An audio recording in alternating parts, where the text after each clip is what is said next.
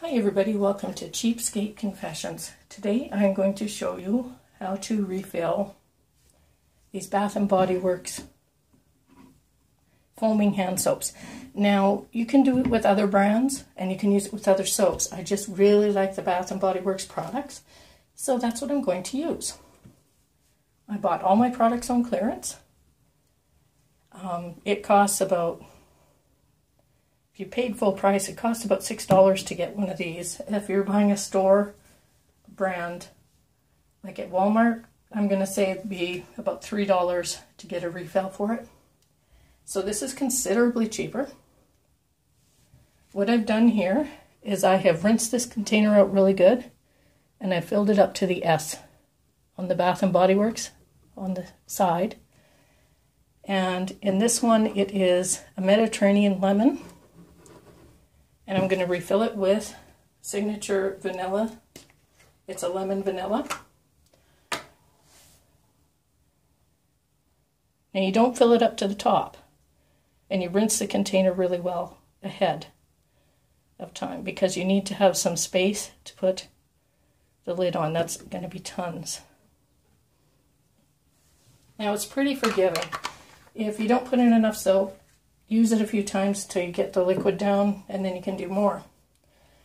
Before I did that, I made sure to clean up this lid. That includes getting some gunk out of here.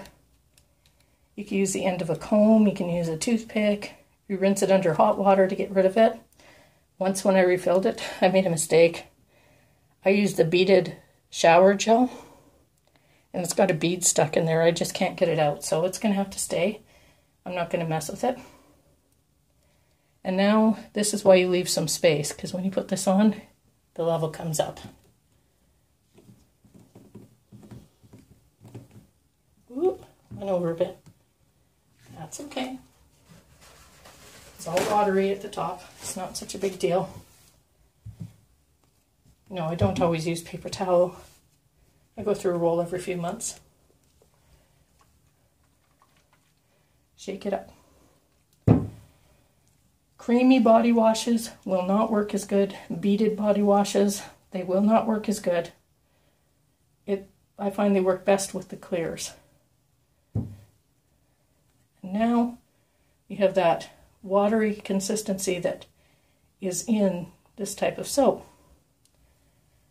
Now, it's going to take a bit for it to come out in the foam. I need more. I don't have enough in there. I have to rinse my hands.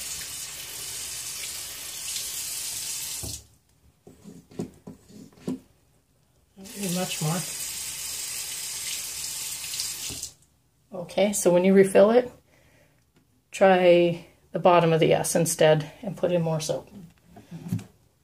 You don't want to be so cheap. So you do want to use some soap to clean your hands.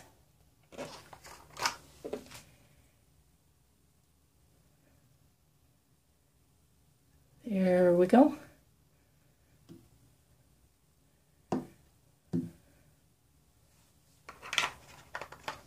Now if there's only enough left for a partial refill next time, that's what I'll do, is a partial, so I can use everything up. Get bubbles. Just wipe it off, give it a shake.